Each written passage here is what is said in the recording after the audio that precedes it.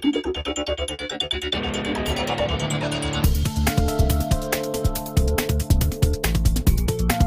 everybody, and welcome to the second part of our Assassin's Creed Revelations Now playing. Once again, I've got Darby McDevitt here to talk to us about Assassin's Creed Revelations multiplayer. Darby, thanks a lot for making the long trip up here to the multiplayer test room. I've come all the way from the second floor to the third.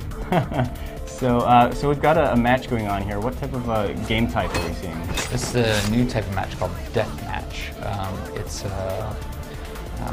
players of the old, of the Brotherhood multiplayer will note that you would, as you were wandering around the world, you'd see multiple copies of yourself. Mm-hmm. In Deathmatch, there's only one of you, and so up to 8 players. But then the rest of the world is populated by people that are not you. So there's actually no radar, to help you out. You actually have to find people by sight. So it changes the way you play. And you always have one target at a time, actually, maybe multiple targets. But it's much more. You have to use your sort of your intuition a lot more on this, because you're searching for one specific person. Mm-hmm. It changes the dynamic of the game, because in the old game, you might see, like, this is the trickster right here. Our Romani character, and if you were looking for the trickster, you might see multiple characters, and you'd have to kind of watch the way they move, and to determine who your target is amid all the other tricksters. But this changes the game significantly, because you're searching for one person in a sea of many. You see there, we also have the hook blade in multiplayer as well. So we ported that over from the single-player experience. So Brotherhood was obviously the first game in the series to feature multiplayer. So I imagine a lot of that was just sort of getting a feel for what people wanted out of a Assassin's Creed multiplayer experience. What was the biggest sort of takeaway point that you guys got from Brotherhood? I think a lot of little mechanical things. If you see, one of the changes we have is we call the reverse detection meter. In the old game, you started with a high score, and things you did to make yourself known, your score would go down. Like the potential points you would get from a kill would go down. We've reversed it in this, and you have a visual indicator you see there, so that you actually have to build up to a high point kill. And see, now as she starts running, the meter goes down. It means you're going to get fewer points for a kill. So you actually have to earn your way up to a high score. And a lot of players who are very familiar with Brotherhood's way of doing it, and they got really good at Brotherhood's way of doing it, are now like, we're stunned by this new, this change. And so it forces people to play a slightly different way. And we had a big public beta where we tested out things, and we learned from a lot about how players play. We're always like tweaking systems, but that's one of the big takeaways, is we changed that system to make it, especially because it's just a visual indicator of how many points you're going to get. I think a lot of people, especially people who are new to this experience, whenever they'd kill somebody, they didn't quite know why they got the number of points they did. This is a nice, clear visual way of letting all people, right when you come into this game, you're like, I see. I'm building my score. So it's a very clear way of telling you how many points you're going to get for a specific kill. See, as always, running makes you very obvious. Got to keep it subtle. Ooh, there you go. Another thing we have brought into this is the incredible amount of customization. We know that people fall in love with certain multiplayer characters, but that people want to kind of put their own spin on it. So we have an incredible amount of customization in this. Logos for the back of your outfit, changing up the colors and styles of the outfits, changing up the weapons that you have, and then of course all the special abilities that you eventually get. So there's just a far greater amount of customization, so that which in a game like this would be and deathmatch would be cool because now, because you're just one character among all these others, people are going to really notice that your customization's a lot more. You're going to stand out. One thing I should point out too about the deathmatch is that because there's no radar, we actually use much smaller chunks of our larger maps. Okay. So this is, you see all these memory walls here. This is because this is really just a very small part, probably like a fourth of the actual map, maybe even smaller. But that keeps the action really tightly contained, so that you're not wandering around a huge map looking for your target. So we have here for the deacon. Deacon thought he could get away by sitting on a bench. And insult to injury. Yeah. Oh, look at this. It's a party over here.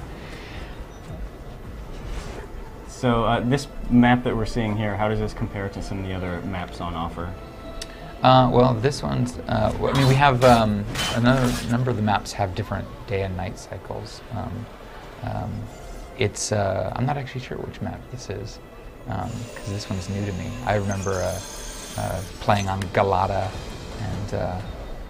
and a couple of the other maps, but this one, I've not seen this one before.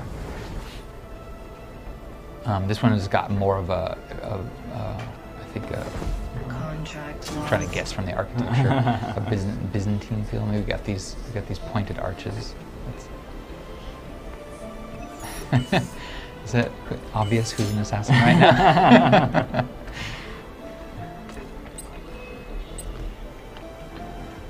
Look at this. Oh wow, party on the rooftop. It's gonna be a bloodbath up there.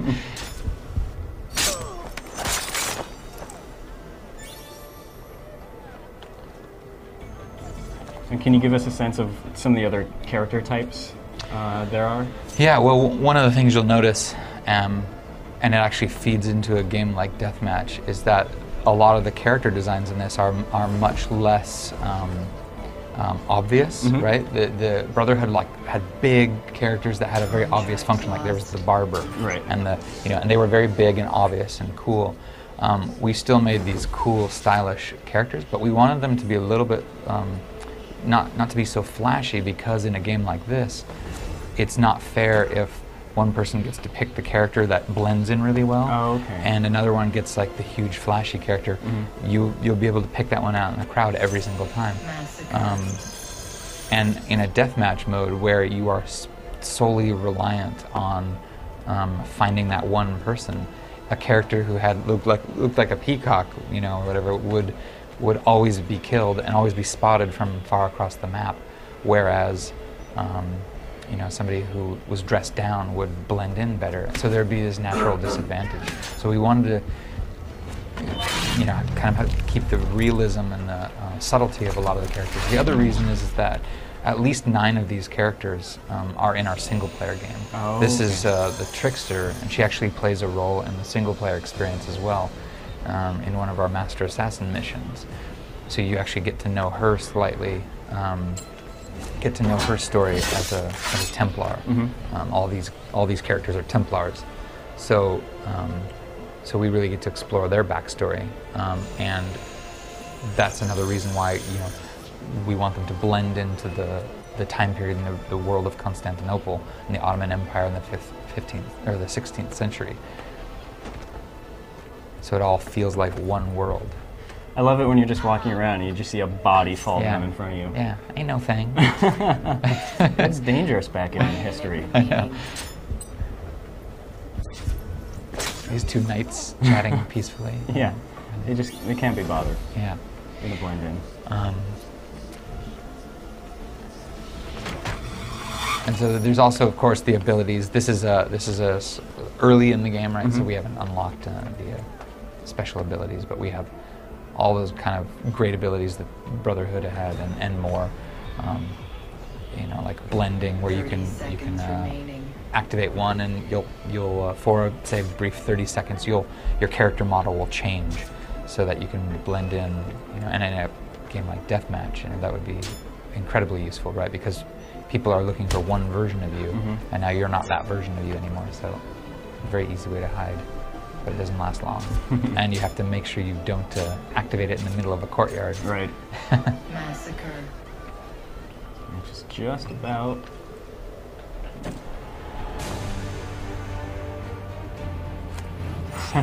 Seventh. Hey, I call that not last place. No, That's always a victory for me when I'm playing. we're all winners. This is Lysistrata, named after the play by Aristophanes. She's obviously wearing a sort of a more of a traditional Greek dress. In our world, she's an actress, which the boundary between actress and courtesan in those days was sort of porous. But she also plays a part in the single-player game, so yeah, I think it'll be really quite fun for players to get deeper and deeper into especially the side missions, and really discover who these characters are.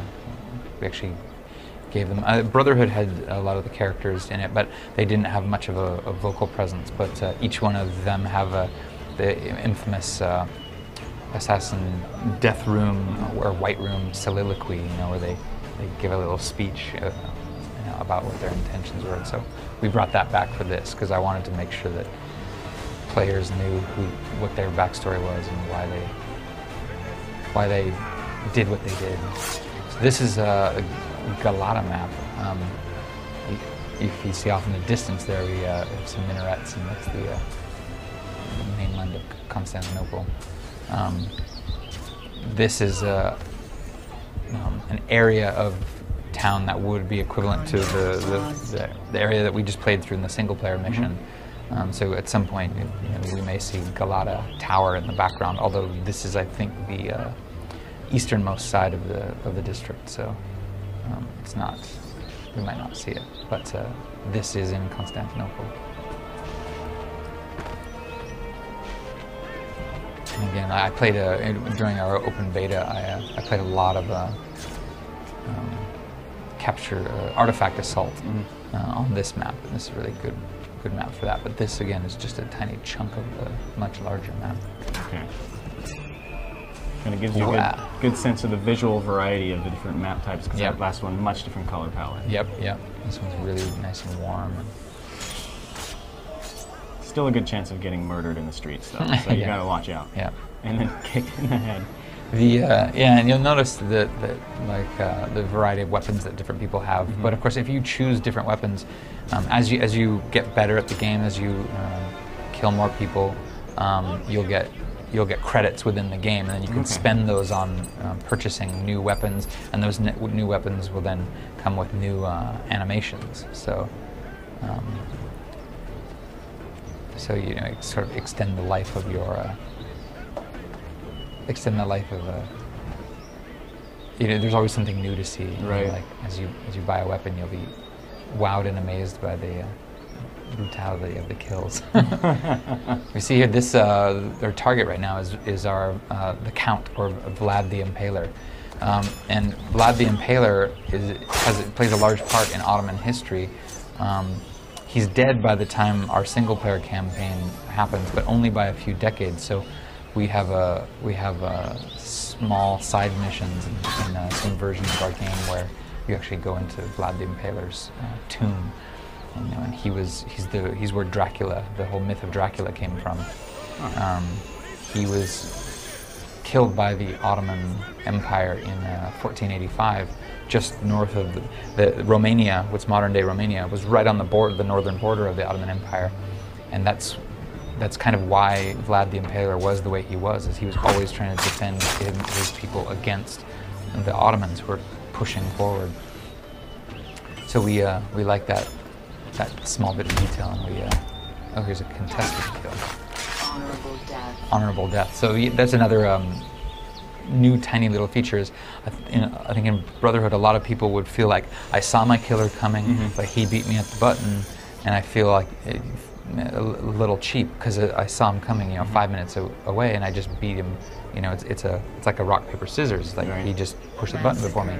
Now we have this tiny little window that if you try to stun your killer as he's killing you, you have a tiny bit of leeway to actually do an honorable death, or on the killer's side, it'd be a contested kill. So they'll they won't go down without a fight. and then you get, even though you died, you still get some points for that, for at least saying, hey, I was, you know, clever enough to spot them before they killed me. So it adds a little bit more variety. Yeah, see, now that was a sneaky kill. And there's the deacon. That's the deacon. He's also in our single-player campaign. His name is what's his name? Cyril of Rhodes. Oh, okay. Yes, he's an Orthodox. He's a rogue Orthodox deacon. Huh. So we've seen a pretty good amount of the multiplayer here. Darby, before we let you go, are there any other general bits of strategy for multiplayer success that you can recommend? Stay off the roofs. Stay off the roof? unless you're going to travel a a long distance to find your target. But it's a dead giveaway when you're up there. It's a dead giveaway when you're in a game that's there's that guy up there. Yeah, see, you spot him right away. It's a social stealth game.